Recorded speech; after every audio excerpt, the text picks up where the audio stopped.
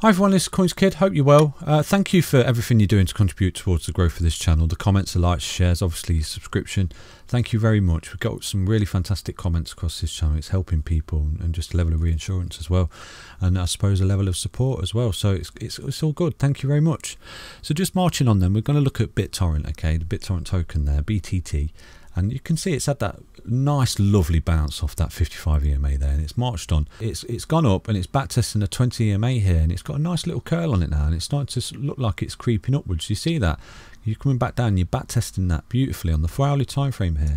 So it looks good. It is good because I've seen a lot of projects that have actually got the back test off this 55 through that Bitcoin correction, obviously, and then it's marched on, but they've actually fallen through this 20. At the moment, BTT is holding it really, really well. So effectively, you could be looking at that impulsive move coming a little bit quicker than most, because you can see how strong Bittorrent is here. It's hugging this yellow line. Okay, it's not really fell below. That was your bear market just there. That was not necessarily a bear market, but it was very bear. It was a bit of a downtrend there where it did fall through and it was under and it couldn't get back above. But since it's got back above, you can see it's consistently been above this yellow line, okay, until this correction just there where it did fall down, bounced off the red line, which is the 55 EMA, okay, showing really, really strong support. What a buy area that was, okay, from that collapse there. This is what I say to you, when you see it going overextended like that, that's going vertical. Do you see that vertical? And this line going vertical, always an indicator of, you know, jump ship, get out, take your profits where you can, not financial advice, because you will see that rollover, okay. It's normal. Look at the RSI up there at level 91, okay. The RSI is saying I'm going to roll over, I'm overbought here, I'm running out of steam, okay. Massive signal, you know, and you can see yourself, common sense. Look, it's vertical, okay. It's a really, really big signal to sort of say, well, I need to take some profits here, because right now, if you'd have took profits up there, okay, you would be looking at buying back in 44% cheaper, or accumulating 44% more BTT for the next leg up, which is that leg there, which is the 0017. And from this point right now, okay, you're looking at a whopping from the bottom there when it tested the EMA, because it's what I always say to people, not financial advice. Sell the highs, buy the lows, and the lows are the retests of the EMA that hold support. When you're holding EMAs that hold support, boom, it's confidence for the fact that you're going to start marching on and start going up to make them new impulsive waves and them new highs. So from that EMA there, you're looking at 132% appreciation for BTT. So it's looking really strong. It's looking really good.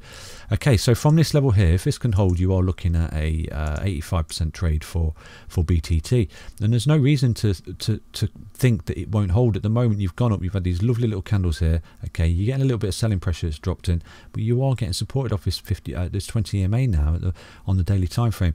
What you may start to get though there from the structure of that, you know, it may start to go sideways a little bit, and that would not be unhealthy, okay, because you can see what happens when you go up, you make a high, you come back down, you hit the daily there, the 20, you go up, you made a fail to make a secondary high there, you see that? So you start to roll over, and then you just start to go sideways, a bit crap, bit boring, bit monogamous, but then you do sort of refuel the rocket ship, so to speak, get the RSI in the mid-level there, just like it is there. Look, see how lovely that RSI looks now, because look, it was all the way up there, massively oversold signal saying I'm going to roll over. What you do, you wait for the RSI to come back down to the bottom. There's so many indicators that you can use. You can use the blow off top, basically indicate just common sense, looking at it saying it's going vertical, going to roll over, I'm going to buy back down when it's touching these EMAs, confirmation of support, holding it, go long again, okay. Or you just use the RSI, look, so it's oversold, right, I'm jumping ship, I'm gonna buy back when it comes back down to that lower level, like here, sell, buy, sell, buy, sell, buy, sort of thing, you know what I mean? So that's it. That's basically RSI trading. It's so many people use different indicators, entirely up to yourself what you want to use, but I just dropped the RSI in there just as confluence to the signals and stuff, so it's all good. But at the moment you are making progress, you are marching on towards that price target there. You have got your support levels in here, okay, and you can see that was a support level, but what you got now, you've got this 55 EMA, which is actually creeping up, so that's actually going to act as a really strong support level.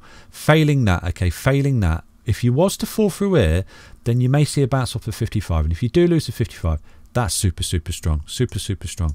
Okay, I don't anticipate you falling any lower than that, because if you do, you will start making a bearish cross on a 4-hourly time frame here. It'll start rolling over, and then I would, like I said to you in yesterday's video, target the previous swing highs as support. Come onto your charts, target the previous swing highs as support. But I would anticipate, you know, if it was to roll over, not financial advice, that particular level right there would be an amazing buy area. Even a retest of a 55 would be amazing buy area. You know, you're looking at 116% to that high. From this bottom here, you're looking at a whopping 130% appreciation to that high. So, you know, let's hope that it does come down. For those that are not involved, fantastic buy areas. But again, you are showing signs of a new impulsive wave here. You're going up. Obviously, you're going to hit resistance, back test support. So we'll just drop the fib on it again, okay? See where we are with this. So that's your base and that's your bottom, just like that. Okay, so that's what it is. You've got your, and you're retracing now from there. So that's your bottom. What we'll do, we'll drop the extension on it as well, and I think that will tie up with our because it's a 141, isn't it? Yeah, that's right, because it's a 141 because we fell through the EMAs there, so it's harder to get back up to there. So that's all, it's all good, it's all golden. So at the minute you can see what it's done is as it started to retrace, you're in the 050, and I've said to you that's a really rock solid level to get through. Okay, as you start to retrace to the all-time high there, or any local high, you do hit your head on that. And I think I said to you yesterday, you're potentially looking to hit your head on that level there. You're coming back down, you're falling through this support of the 0382 now.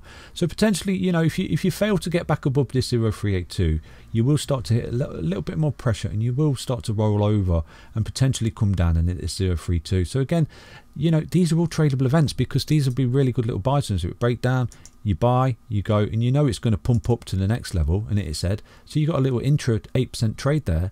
So you go long and take profit, okay, and then when it hits that, potentially it come back down, so you go short and take profit, and it just gets caught sideways like that, okay, like that, just like it did here, sideways, boring, rubbish, consolidation before moving on and then making that new high. So what we'll do, we'll look at this particular consolidation event here. You can measure that, okay, so you measure from the high there till it went up and it started to breach that high. It took 10 days. We're looking at a very similar consolidation event for to be fair, so you're looking at 10 days, so we'll mark that on the chart here. So 10 days, roughly around there. Okay, so roughly there. Press Alt V on your keyboard and it gives you a vertical line. So we're anticipating it getting up to its high by that time. Okay, so again, all you do, the second column down, you go down and you've got vertical line. You've got vertical line, you just click it and then you can move that to move it wherever you want to move it. Okay, so that's basically it really for BTT. Sort of consolidation, it's looking healthy, it's retracing well, you are hitting levels of resistance, which is expected, you know, falling back onto levels of support. So basically BTT, good luck to anybody involved with that. Do stay tuned, I will try and keep you updated on BTT. I've obviously got so many projects that I'm covering in this channel now. The channel's becoming a little bit bloated with particular projects. I might just try and squeeze a couple of them into sort of one video. Do take care everyone, stay safe, stay strong and stay tuned, and I'll be back tomorrow with an update on BTT. Take care, bye bye.